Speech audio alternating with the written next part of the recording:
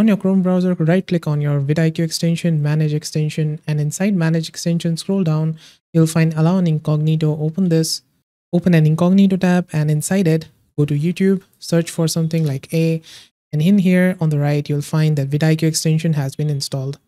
And now you can view it in incognito tab. And this is how you can use VidIQ extension in incognito tab in under 30 seconds. Did this video help solve your problem? Let me know with a like and comment.